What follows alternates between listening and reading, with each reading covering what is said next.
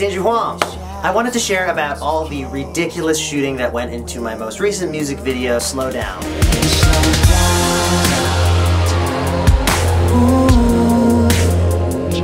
Fitting with the title and the theme of the song, we relied heavily on filming techniques that change our perception of time, namely high frame rate shooting, which when played back at regular speed appears as slow motion, and one of my favorite techniques, time lapse, where photos taken over a long period are played back as video, creating this hyper fast passage of time. I don't know if you've ever spent an hour lip syncing one verse of a song, but I have, and it is tedious. Another cool thing about this video is that we have locations from all around the world, in part because it was shot while traveling, but also because we rounded it out with a bit of stock footage. And full disclosure, this video is being sponsored by Video Blocks. It was really perfect actually that they reached out to me recently because it's a site that I was already using for this video and some of my past work.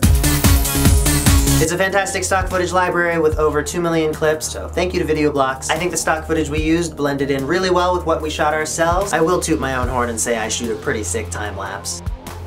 So let's dive into the process of making Slow Down. The song is from my album The Coldest Darkness, which came out in December 2013, and I started working on the music video with my brother-in-law Phil in April of 2014. Yes, that is over 2.5 years ago. He and my wife and I all have the privilege of having freelance jobs, so we thought it would be ridiculous not to take the chance to travel while we're young. The internet allowed us to keep working and stay in touch with our friends and family, so we took off for about a year and went to some really cool places, shooting Slow Down along the way. In the final cut, there are shots from Melbourne, Tokyo, Paris, Los Angeles, and a few we got in Toronto after getting back home.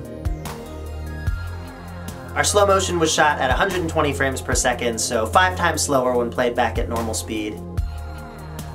The time lapses are definitely the coolest part of the video though, and they are what I built the whole concept on. The song is about the pull of culture and society telling us to always work more so that we can buy more and to keep up with the latest trends even though they're changing faster and faster, and to always be stimulated by whatever's on your devices and the feeling of needing to step away from that. So I wanted the mood of the video to reflect the fast-paced nature of modern life, and I wanted to show it from all around the world. But of course the most extreme time lapses were the ones where I was in the shot. I would spend anywhere from 20 minutes to an hour lip-syncing part of the song, painstakingly slowly. Phil had the camera pointed at me on a tripod, set up to take a shot every few seconds, and he would let me know every time the shutter was about to go off, and we would have my phone somewhere in my sight line where I had saved hundreds of pictures of what my mouth should look like in each frame. To prepare for this, I had filmed myself lip-syncing the song at normal speed, and I exported all the individual frames of that video. So that's what I was looking at as I tried to stay completely still and just slightly change the shape of my mouth and hold it that way for each new photo, sometimes for up to an hour, and I just had to get completely in the zone. Nothing existed except me and this camera and trying to nail these mouth poses. Phil told me I was getting tons of weird looks from people walking by because here I am standing completely still,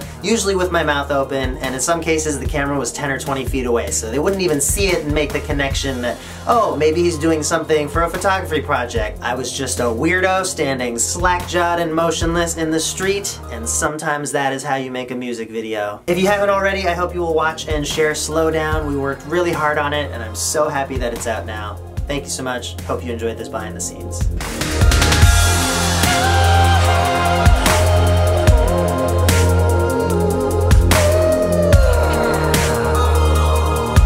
Also, you can go to videoblocks.com/holidays or click the link in the description box below to get $50 off 1 year of Video Blocks. Just a special we want to offer you to say thanks for watching, stay creative, and good luck with all your own projects.